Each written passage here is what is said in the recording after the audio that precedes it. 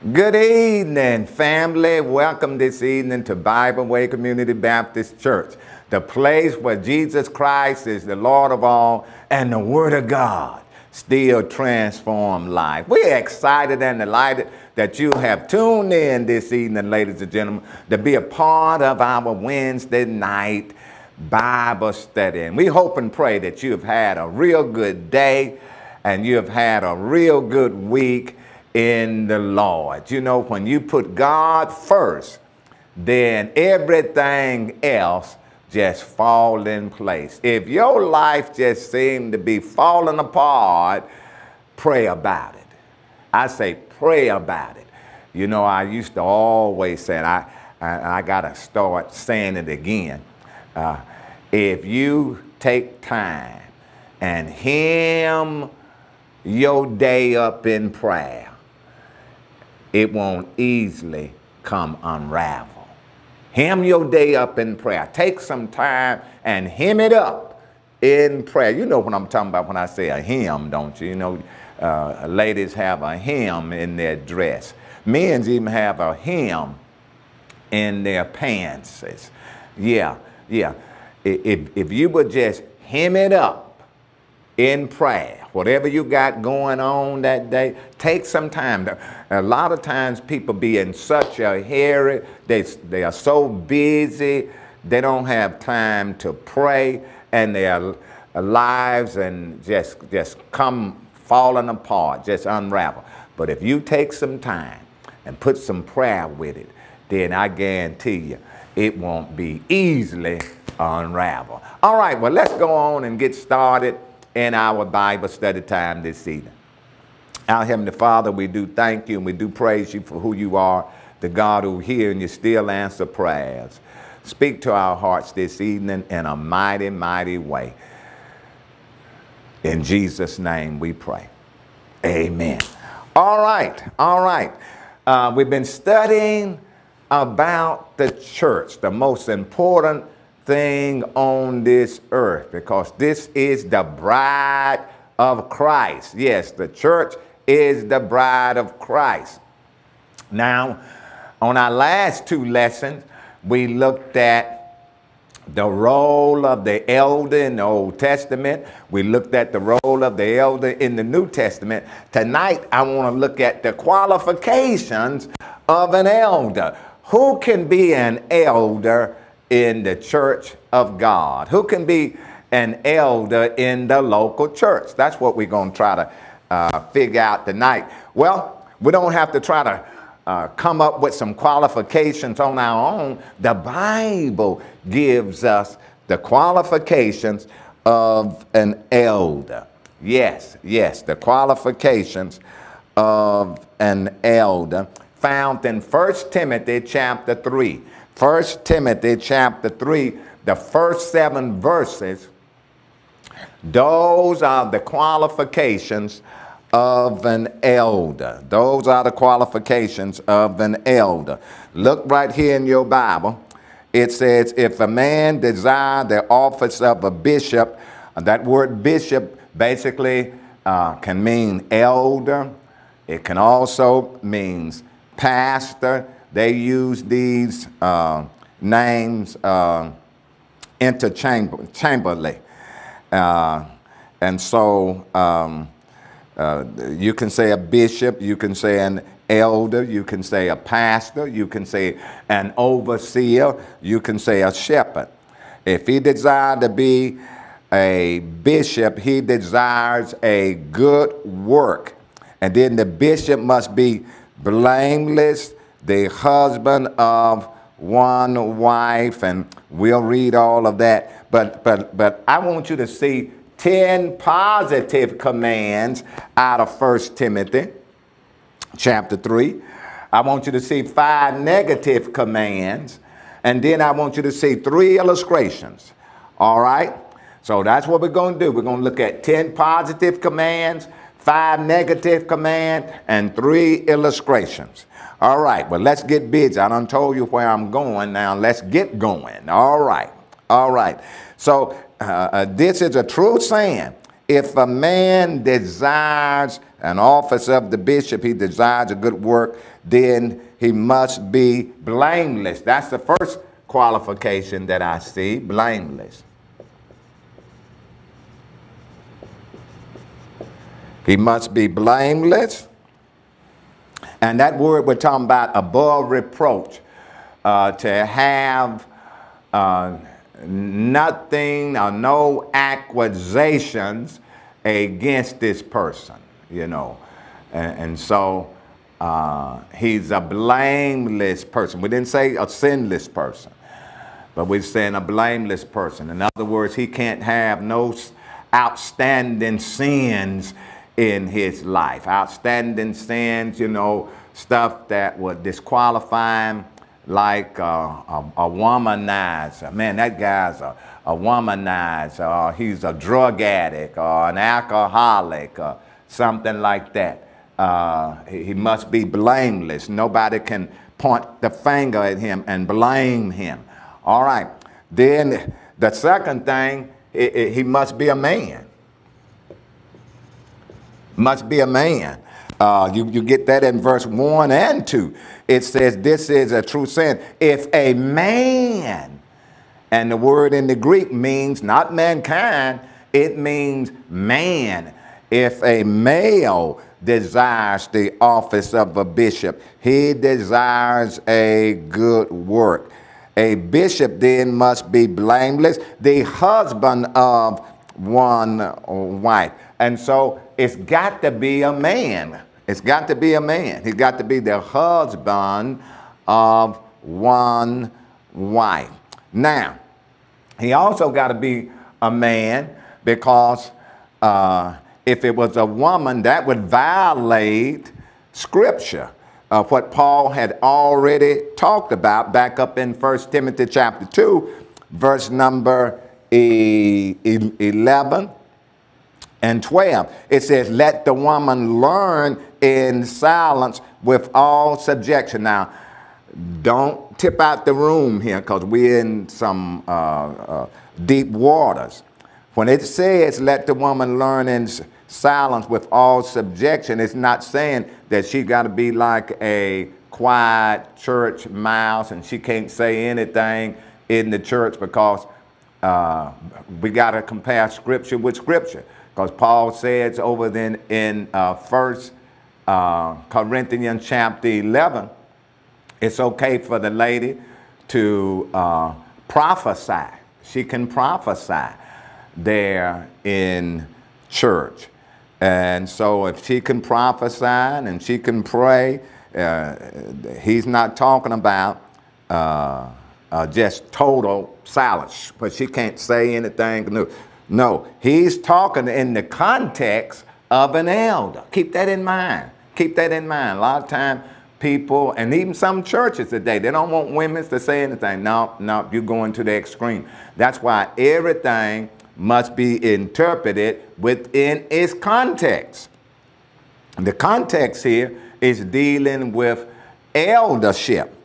Now, he says, but I suffer not a woman to teach, nor to usurp authority over the man, but to be in silence. Now, keep in mind, we're talking about worship service. We're talking about worship. We're not talking about Sunday school. No, a woman, she can teach in Sunday school. A woman can teach women's ministry and what have you. We're talking about being the head teacher in the church. In other words, the elder, the pastor, the ruling position. This is what he's talking about. Because we learned earlier the role of an elder is an elder has to be a ruler. An elder is a ruler. Paul says, I don't put a woman in that position. See, the thing is, ladies and gentlemen, we're talking about responsibility. We're talking about responsibility. I remember when I was a little boy, men took pride in doing things for a lady. Oh yeah, they took pride in doing things for a lady. You never really saw a woman pump gas at a gas station. I never saw a woman when I was a little boy, get air in the tire at the gas station. I never saw her raise her hood up and pour water in the radiator. Why is that? Because whenever a man was around, whether that man knew that woman, not knew that woman, that man took the responsibility. And what has happened today up under women's lib, ladies and gentlemen, ladies done got the short end of the stick. Yeah, they done got the short end of the stick. Because today, you see ladies in combat boots. I mean, ladies now are going out on maneuvers in their army and all of that. They say that that's progress, but in one sense, ladies didn't have to work that hard. That's what I'm trying to say. It used to be men used to man up. See, if you start going forward, lady, and you start acting like you don't need a man, then a man will just move on out the way. He'll just let you do, he'll let you pick up heavy stuff. He'll let you pick up heavy stuff. When I was a little boy, that was the man. When my mama and them made the groceries and stuff, us kids went and got it. My mama didn't have to worry about picking up the groceries. And man, that was a man's responsibility. That was a man's job, ladies and gentlemen. And when it comes to being an elder, and we saw the hard work of an elder last week. See, we just looking at the preaching. What that is a lot of time, that's a lot of show business. Yeah, what you see on Sunday morning. The real work of an elder a lot of time is from Monday through Saturday. Yeah, you don't see a lot of that, but that's the real job of an elder, and God didn't put that heavy load. He didn't put that heavy load on the woman. Now, the woman is putting that heavy load on herself if she want to do that. Yeah, but God didn't ask her to do that. Look right here in the text. Now, a lot of people say, well, you know, Paul is a male chauvinist. That's what Paul is. Paul is a male chauvinist. And matter of fact, this is a culture thing. This is a culture thing. You know, that's how it was in Paul's day. But today, ladies are progressives. Ladies are progressives. Ladies got are some of the most educated. Matter of fact, the woman today in America, she's the most educated a person in America. Yeah. You got more ladies going to college than you do men's. You got more ladies coming out with degrees than men's. You got even ladies today that's going to Bible college and seminaries and stuff like that. So since these ladies are such educated, then they qualify. They qualify. They qualify for the ministry. No. Paul is not looking so much at culture. He ain't looking at education. He's looking at creation. How did God set it up from the beginning? Look right here. Look right here. Verse number 13 and 14. For Adam was first formed, then Eve.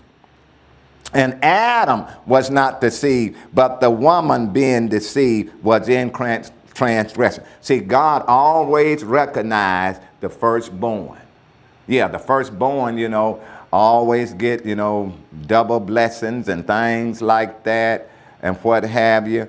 And Adam was formed first. And so God made him head. Now, keep in mind who was the smartest woman that ever lived. The smartest woman that ever lived was Eve, ladies and gentlemen. Yeah, because Eve was created without sin. She didn't have a depraved mind. She didn't have a contaminated mind. It wasn't until she sinned that sin entered into her heart. But before sin entered into her heart, her and Adam, they were smart. They were smart. And so if anybody qualified to be an elder, it should have been Eve. But what Eve done, Eve got out of line, ladies and gentlemen. She got out of line. And when she got out of line, she sinned against Almighty God, and she was deceived. She was deceived. And so God wants the woman to be protected, ladies and gentlemen. God, in God's perfect will, God wants a man to protect the woman. Yeah.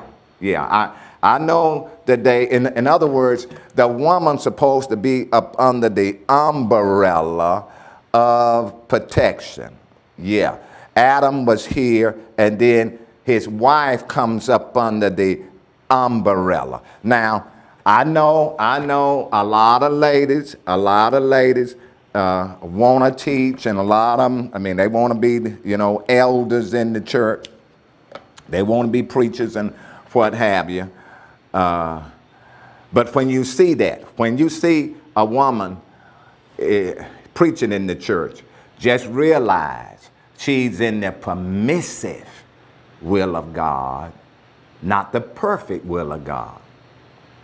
Yeah, just realize that. Because see, in Paul's day, some of the people, they was permitting women to teach. But Paul says, I suffer not a woman to teach.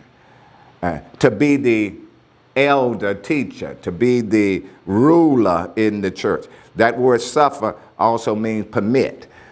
Why did Paul use that word permit? Because some people was permitting it. They was permitting, but Paul says, no, I don't do that. Based on, not personal, based on creation. When you go all the way back to God's perfect will, it should be a man teaching.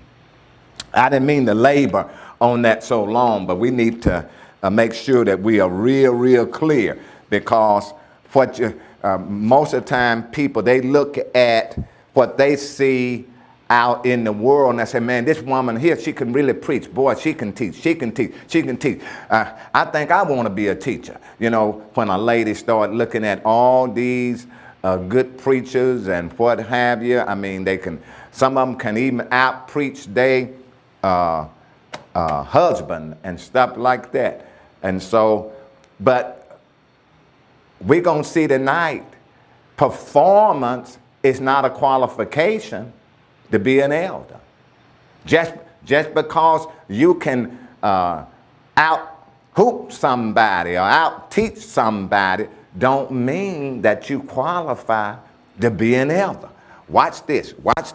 Let's go a little bit further. Let me kind of speed it up a little bit. You got to be the husband of one wife.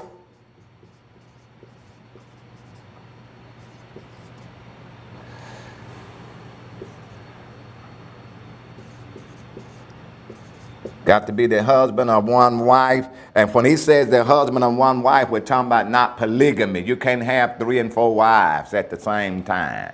Polygamy. Or as well as being a married man, but you got some ladies just on the side. You're a womanizer. No. And then he talks about being temperate.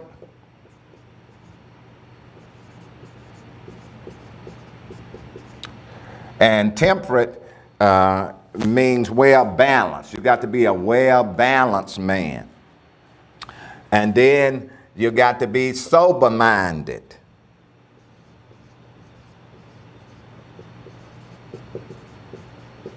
Sober-minded, that means self-control. You got to have some self-control about yourself. If you can't control yourself, then you don't need to be trying to be an elder in the church. And then good behavior.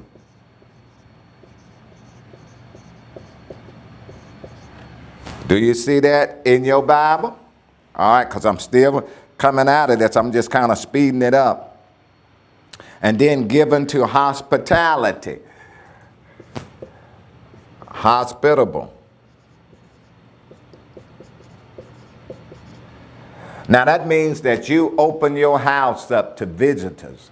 You entertain guests at your house. Yeah, yeah, you got to be willing to do that. And particularly, remember, in Paul's day, they didn't have no Holiday Inns and things like that. They didn't have no roadside rest area when when you between towns and stuff like that. That was one of the roles of an elder. Even when I was a little boy, my granddad, being a preacher, he used to always have preachers over there at his house, staying at his house, and things like that. He believed in being very hospitable, and then able to teach.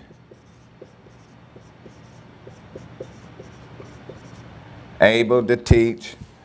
You got to be able to teach. You got to be, and we're looking at Bible doctrine. See, today we look at who can talk the loudest and who got a lit hoop and, you know, a sweet talker and stuff like that. No, that ain't really teaching. He's talking about knowing the Bible. You got to really know your Bible in order to teach.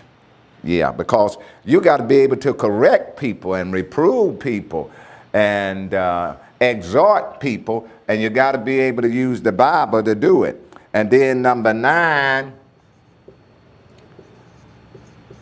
rule your house. You got to be able to rule your own house. The scripture says right here, in verse number 4, one that ruleth well his own house, having his children in subjection with all gravity. For if a man knows not how to rule his own house, how shall he take care of the church of God? So in other words, how you rule your house is how you're going to manage the church. If you don't know how to rule your house, then you're not going to be able to manage the church. Yeah. And if your children don't want to obey you, what make you think people at the church wants to obey you? And so one of the ways you know, see, if somebody told me, Pastor, I would like to be an elder there at the church, do you know what I would start doing? I would start looking at the wife, how that person treat his wife, how that person treat his children, and how those children, if those children kind of frown on their daddy, don't want to hear their daddy, don't want to be around their daddy and stuff like that, then I'm going to put a question mark. I'm going to put a question mark there. Something ain't quite right. Something ain't quite. See, God gives you your family. Your family is the training ground for the church. Yeah, yeah, yeah. For whatever position you want in the church, God is going to do some training at home. Yeah, yeah. Do some training there. All right. And then he must have a good reputation. Must have a good reputation. That's the 10th one. A good reputation.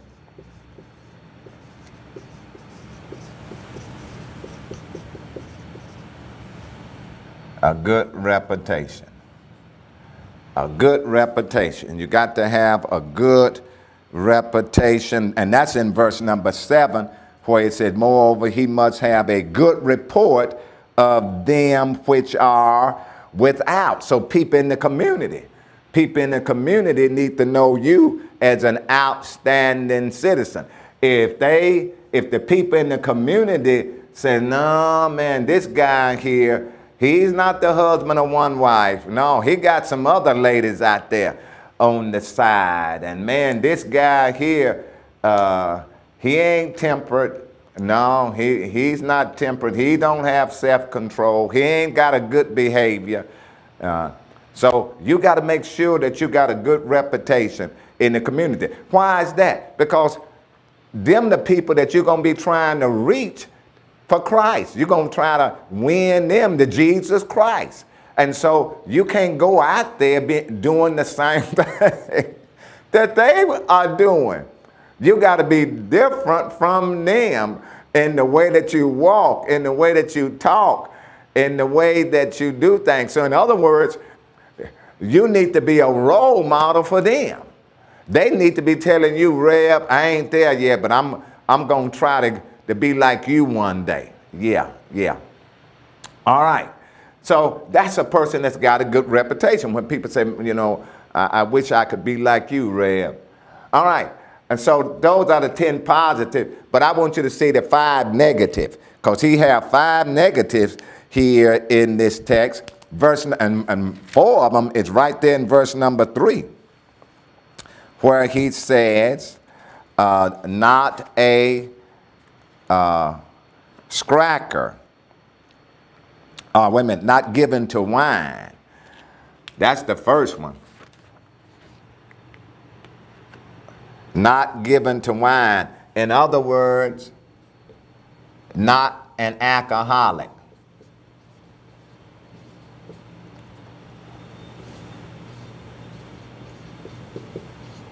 Not an alcoholic. Not an alcoholic. And then he says, not a scracker. That means violence, not violent.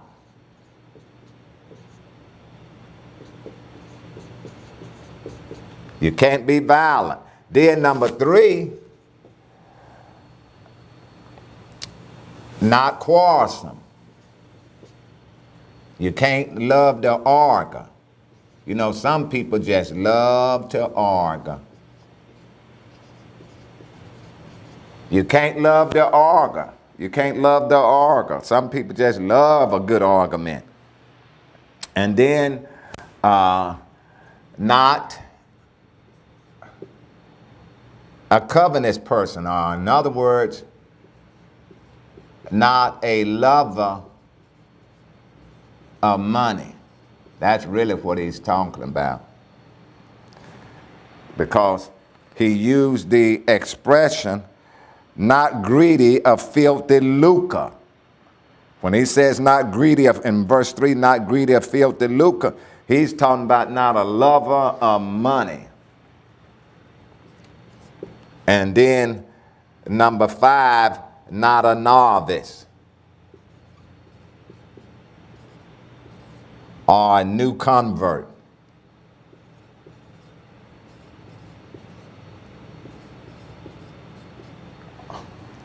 All right, we're talking about an inexperienced person, a person that's still wet behind the ears. All right, so we got the 10 positive.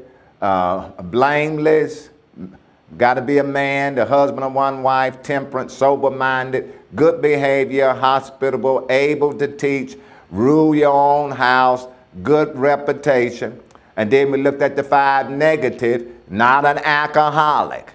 Now notice, let me bring some out where it says not given to wine, or some translation says not given to much wine, not given to much wine.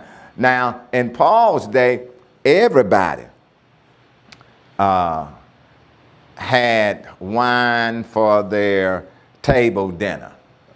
Yeah, they had, you know, table wine. But keep in mind, it was watered down. Nobody drunk just pure grapes juice from the vine that was fermented. No, it was always 3 parts water, 2 parts the wine. Yeah, so you always had more water than wine, so it was diluted. This is one. Also, they had bad water in Paul's day. They had bad water, and so they drunk a lot of wine, but it was diluted wine. Now, you could get drunk. You could get drunk. But if you was a drunkard, then you was disqualified. Now, the wine that we got today, I would just about talk to a guy and I would tell him, listen, we're not so much talking about much wine. You know, a person came to me and said, well, Pastor, and I'm interviewing an elder, and they said, well, you know, I don't drink much wine. You know, I don't drink too much. And I would say, scrack, because the wine that we have today, it's docked up. It ain't like it was back in Bible day. They put some stuff in there to even make you become addicted and stuff like that. So I would say, no, you can't be drinking no any wine today. No, because it's totally different. And so, and when he says not given, and then if that person make a big deal out of it, that tells me they are given over to wine. See, the Bible don't want nothing. If you're in leadership position, you don't want nothing influencing your thinking. You don't want nothing. And see, wine will influence how you talk. It influences how you walk. It influences how you act. Yeah, alcoholic beverages will influence you. And you're not supposed to have anything in leadership. Nothing should influence you but the Holy Ghost. The Holy Ghost should be the one that influences you. That's why the Bible says, be not drunk with wine, but be filled with the Holy Ghost. So the Holy Ghost should influence you. All right. And so we looked at not to alcoholic, not violence. You know, if this person here was a wife beater, and then he got divorced and remarried, and he's a wife beater, and he got divorced and remarried.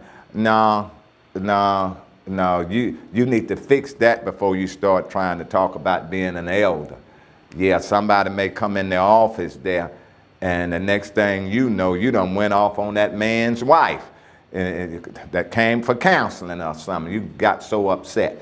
And so we can't let nothing like that happen. And then not a love of money and not a new convert. All right, now what I want to do, I want to look right quick at three illustrations of some people that may qualify or may not qualify to be elders. I want to look first of all at Mark chapter 10, verses 17 through 22. Mark chapter 10, verses 17 through 22.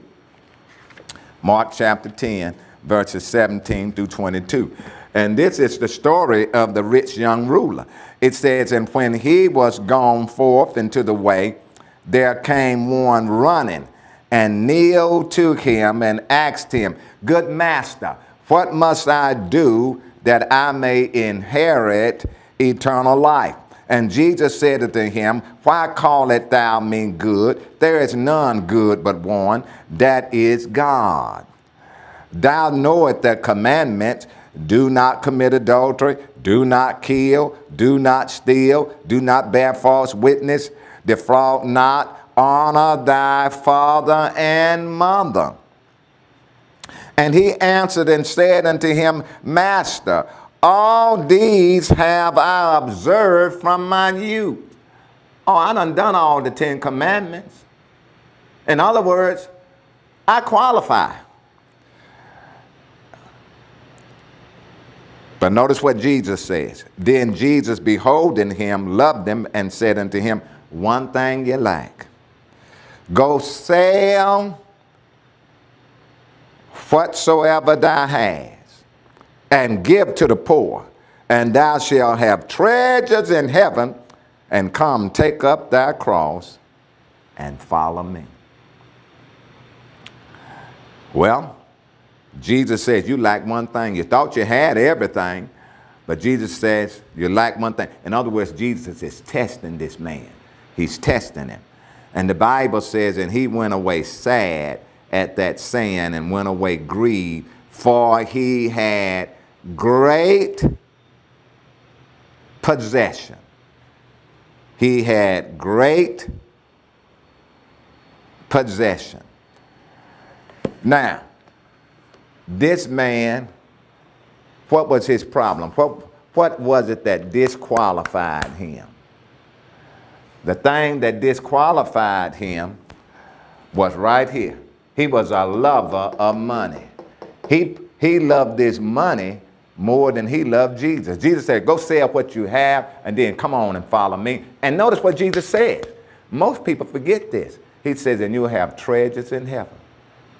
You'll have treasures in heaven. Yeah. In other words, Jesus is telling them where you put your treasures at. Don't put your treasure down here. Why is that? Because moth and dust will corrupt. Thieves will break through and steal. But lay your treasures in heaven where no moth, no dust can corrupt, no thieves can break through or steal. And so, see, whatever you got down here, your money and stuff will preoccupy you. And Jesus didn't want nothing to preoccupy to take your time. And that's the problem with a lot of church people today. They got so God done blessed them so they let their blessings get in the way of their service. Yeah, that's why a lot of men can't qualify. I mean, they're good men, but they don't qualify. Now, I got ahead of myself. I should have asked you the question. Do this man qualify to be an elder? Do he qualify? It's sad to say. Come close. Come close. It's sad to say. But at a lot of churches, this man would have been sitting on that elder board. He would have been right there on the elder board. He may even been the chairman of the elder board. Yeah. Yeah. He would have been sitting there. Why is that? Because he ain't got no obvious sins in his mind, you know. I done kept the 10 Commandments. And when people know that this man got a lot of money, this man, he was rich, and he ain't got no real obvious sins where people can point the finger and blame him, he would have been sitting right there on that elder board. But notice, Jesus knew that this man, he wasn't keeping all the 10 Commandments because he broke that commandment of covetousness. Yeah. He was into covetousness. He was into possessions and things. He loved this money more than he loved Jesus. In other words, money was his God. Money was his God. And so he didn't qualify. He didn't qualify. Let's look at somebody else. And like I say, it's so sad today, ladies and gentlemen, because this man would have been sitting on the board of the average church. He sure would have. And, you know, that's the problem with our churches today. We look at what people are driving. We look at what they got in their pocket. Well, we look at the kind of house they got, and they say, oh, man. And a lot of times, we run after those people, and we get them on our board. But notice, this man went away sorrowful, and Jesus didn't even go after him. Did you notice that? We run after folks that Jesus don't run after. And this is why our churches are messed up, ladies and gentlemen, from the flow up, is because we putting people on these boards that has no business being on the board. All right, let's go on a little bit further. Acts chapter 18. Acts chapter 18. Verses 24 through 26. Verse 24 through 26. Acts 18. The scripture says, and a certain Jew named Apollos, born at Alexandria, an elegant man and mighty in scripture, came to Ephesus. This man was instructed in the way of the Lord and being fervent in spirit, he spake and taught diligently the things of the Lord, knowing only, somebody say only the baptism of John. In other words, he was limited. He didn't know that much. And he began to speak boldly in the synagogue, whom when Aquila and Priscilla had heard him, they took him unto them and expounded unto him the way of God more perfectly. And so look at the situation. We got this man named Apollos. He was an elegant man. Man, he really knew how to say it. He really knew how to preach. But he was limited in his Bible knowledge. He only knew about the baptism of John. He didn't really know about the baptism of Jesus or the baptism of the Holy Spirit and stuff like that. He didn't really know about a lot of that. And as a result, he was limited. But notice, he was drawing a crowd. He was drawing an audience. And the Bible says Priscilla and Aquila, this couple, this married couple, pulled them aside. They didn't embarrass them publicly. They pulled them aside and they talked with them about the Bible and got him back on straight. Got him on straight street. Now, do Priscilla qualify to be an elder? Because she know more than the preacher. She know more than the preacher. She had to pull the preacher aside and whisper in the preacher's ear, hey, bro, it's more to this thing than the baptism of John. Yeah, it's more to it. I mean, that was Old Testament. Now you need to come on up to the New Testament. She knew more than the preacher. Do that qualify her because she got the Bible knowledge? Do she qualify to be an elder? Because she got the Bible knowledge. She know more than the preacher. Huh? Do she qualify to be an elder? No, she don't qualify. Why is that? Because she's not a man.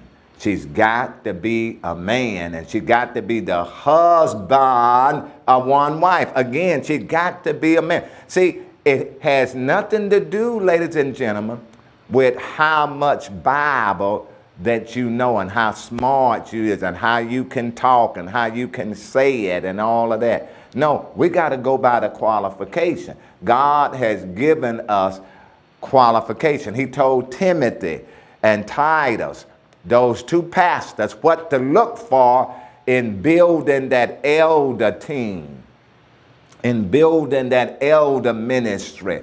It's got to be a man, a husband of one wife. Now, that's the second illustration. Let's go with the third. Acts chapter 8. Acts chapter 8, verses 18 through 22. Acts chapter 8, verses 18 through 22. The scripture says, and when Simon, wait a minute, I'm sorry, Acts chapter 8, verses 9 through 13, 9 through 13. All right. Now, keep in mind, Philip done went down there to Samaria, and he's got a good, juicy revival going on. The Bible says in verse 9, but there was a certain man called Simon, which before time in the same city used sorcery and bewitched the people of Samaria, giving out that himself was some great one, to whom they all gave heed from the least to the greatest, saying, this man is the great power of God. And to him they had regards, because that of a long time he had bewitched them with sorcery. But when they believed Philip preaching the things concerning the kingdom of God and the name of Jesus Christ, they was baptized, both men and women. Then Simon himself believed also. And when he was baptized, he continued with Philip and wondered, beholding the miracles and signs which was done. And so he was fascinated with power. This man, he was a witch doctor. We see a witch doctor here. This man was a witch doctor. He had bewitched a lot of people. But when Philip came down and Philip started saving these people through the power of God and working miracles and stuff, this man accepted Christ as his personal Savior, or he made a profession of faith. And he accepted Christ as his personal Savior. And then he started going with, hanging out with Philip and watching Philip perform them signs and wonders and miracles. Now, my question is, do this man qualify to be an elder of the church? Do he qualify to be an elder of the church? I mean, he's into power. And now it looks like he done got saved and everything. He's following Philip and everything. Can he be an elder? Can he be an elder? Because Philip gonna have to leave. Can he appoint him as being an elder there of the church? I mean, because this man already know how to, you know, get a crowd and what have you. So do he qualify? Well, let's go a little bit further. Let's look down here at verse number 18. And when, because Peter and John came down and they started laying hands on people, and the people started getting the Holy Ghost. Now, for some reason, God did not give them the Holy Ghost at the time that they got saved. Now, today, whenever a person receives Jesus as a personal Savior, they get the Holy Ghost.